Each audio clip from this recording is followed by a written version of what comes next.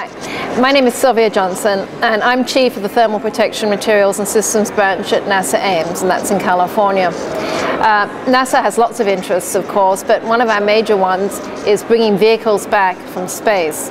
And that's vehicles with people on them, like the Space Shuttle or the new vehicle Orion, or of course missions that are going to the planets and maybe bringing back samples.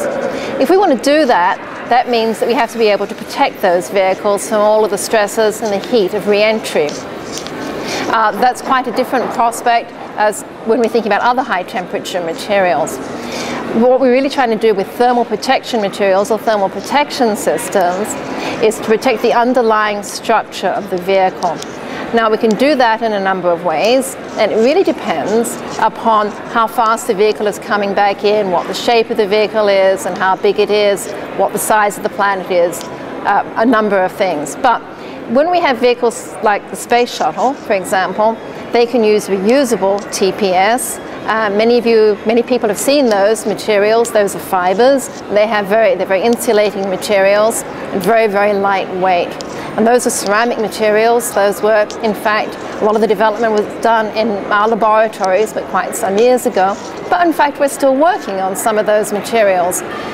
We're putting coatings on those materials because we want to re-radiate heat, or we want reflective coatings. And we're looking at new systems that we can use for higher temperatures. And those systems are really based on silica, and some of them are with a little bit of alumina. And they're really fascinating materials. There's another class of materials that one can use for higher speed entries or when things get much hotter, and those are ablative materials. Now, the difference with those materials is that though they are high temperature materials, rather than staying the same during re-entry, what happens is that they burn, they char, or they ablate. And so we handle the heat, in that case, by chemical consumption, by material consumption. And we have gases coming off, we form black, carbonaceous char layers. And so those materials are basically only used once. So reusable materials don't really change, and those materials do. Ablative materials tend to be a mixture of such things as carbon fibers or even ceramic fibers with a polymeric material in them as well. And so in a way, that's a little bit of a stretch from real ceramic engineering, but in other ways, it's just the same because we're still making things, trying to understand how the materials behave and how they behave under the specific conditions of re-entry. And if we just think about re-entry coming into an atmosphere, the heating is really just coming from one direction rather than all overheating like we might see in a furnace. And so we have to test those materials in special ways. There's also another type of material that really is a ceramic that we're very interested in as well, and that's those materials called ultra-high temperature ceramics. Those are materials in the diboride family, things like hafnium diboride or zirconium diboride, but they also include a lot of other things, and carbides and borides and some nitrides. NASA and also the Air Force are interested in using those materials for hypersonic vehicles and for the leading edges of those vehicles. That includes the leading edges of wings and the nose tips, and we want those and would like those to be very sharp or very pointy, because in that case we have more maneuverability and better guidance on those vehicles. However, that does require that the materials operate at a much higher temperature than, say, a space shuttle tile or even a reinforced carbon-carbon. So what I've been lucky enough to do for the past few years is lead a research effort on developing some of those materials.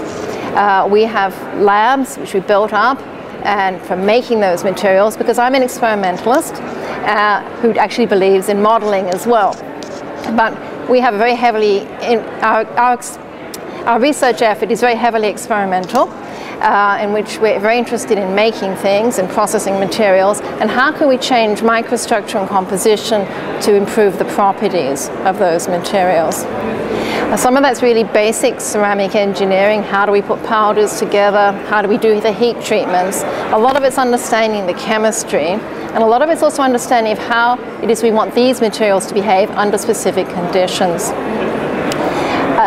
It's also involved some modeling work, which we're now starting to look at that right from the beginning, ab initio calculations, right on through finite element modeling as well. because we also have to be able to understand not only how to make these materials, to predict what their properties are, and how they might actually eventually behave during re-entry, because we can't test everything for re-entry. We have to be able to model it as well, and so that's in fact a very, very big subject. So for somebody who started off life in ceramic engineering, doing things with clay, and then moved on to all kinds of other structural materials, always making things, always understanding properties, this has become very exciting for me, because now I'm involved in something much bigger, which is the space program. Before I worked for NASA, I worked for many years for a contract research organization, SRI International. And that was different, but very exciting in a different way, because there we never knew what was going to happen every day. We never knew what new clients would want, and the problems we were given in those days were the hard ones, the ones that other people couldn't solve. We worked for government, we worked for companies, we worked for international clients. And so people would come to us with some problem perhaps, or in many cases sometimes there was an energy source they had that needed to be used, or they had a material that they had that was maybe even in fact a waste material, and what could they do with it. And one of those clients came to us one day and said, because of the energy business that they were in, was the coal business, that they had a lot of coke, and what could they do with it? And there's some idea that perhaps we could make silicon carbide out of it. And so that was pretty interesting. We looked at that and we said, how do we do that? But it's one of those things where I think it illustrates what I really believe in, which is teamwork and collaboration, and getting people with slightly different views on things, people with more chemistry background, people who know how to make things, people who might know about coal and coke.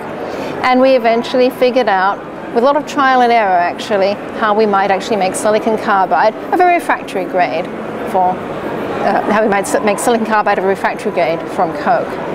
Other sorts of exciting things that we did many years ago, when high temperature superconductivity became the rage and was all in the newspapers, and we looked at what the physicists were doing, and we read in the newspaper what the physicists were doing, and they were just grinding things up.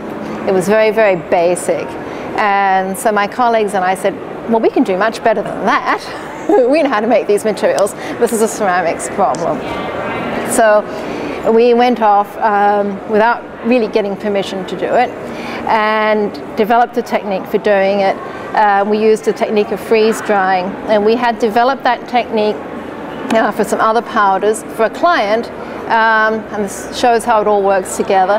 The previous client had come to us years before with the problem of they had not waste heat, not waste energy, they had waste cold because of the way they were shipping liquefied natural gas. And what could they do with the cold? And so we thought about that, and we said, well, okay, well, you can make some ceramic powders that way. But it turned out to be a bit harder than we thought. And they had tried also, and they couldn't do it. And they said, you can't do it. And we said, yes, we can. And that was rather foolish, but in the end it worked out, and we managed to make zirconia and alumina and a variety of ceramic powders that way.